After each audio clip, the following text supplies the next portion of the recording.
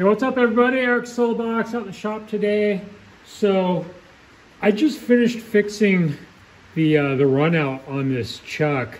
I had tried grinding jaws on my old Atlas one time on my 3-jaw chuck and basically did nothing but make it worse. And the reason it made it worse was because I didn't load the jaws properly. And so what I wanted to show today is how I went about loading these jaws and how I fixed this. I've got this, you probably can't see it, but I've got this chuck now running to within 4 thousandths. And I'm here to tell you that this Adjust True buck chuck, which is a really good chuck, was just absolutely, it was so bell-mouthed that you could see daylight in between the jaw and the part, which is never really good. It made trying to part stuff off just about impossible. It had a shitload of run out in it. And so basically what I did was I took this square stock aluminum like so. I made myself 3 little pieces and I ended up putting this through here. There's a flat here and a flat here. And so it slipped down in there. I did 3 of them and pushed them all the way together. And basically what it did was it made like a little triangle at the center of the chuck.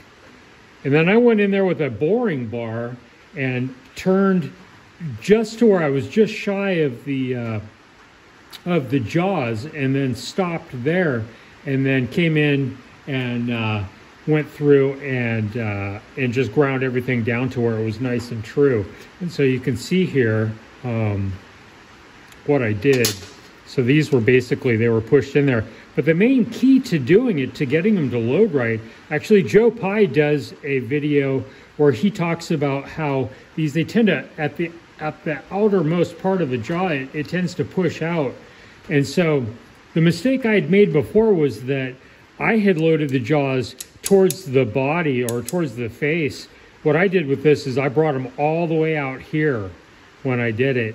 And when I loaded it, it of course pushed it into the position that really stock it shouldn't have been able to do. But then I went in and ground these jaws down based on getting all that pushed out motion loaded into the jaws. And now I'm to within 4 thousandths. Before I started this also, because this is an Adjust True chuck, you can adjust this chuck on the back plate basically with, you can see there's 4 little set screws that go all the way around it. What I did before I started was I indicated the body to the back, which actually made it even worse. But now I'm right in the center of the plate and I'm getting 4 thousandths in run out.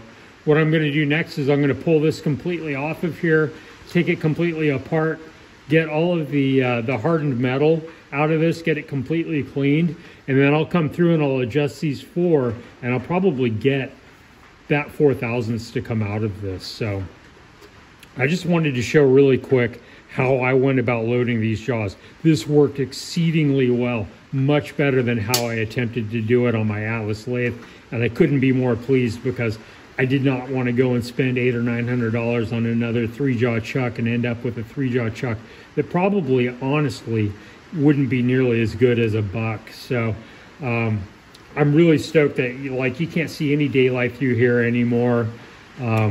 It's exactly what I was hoping would happen. So anyhow, Eric Soulbox, I hope this helps somebody.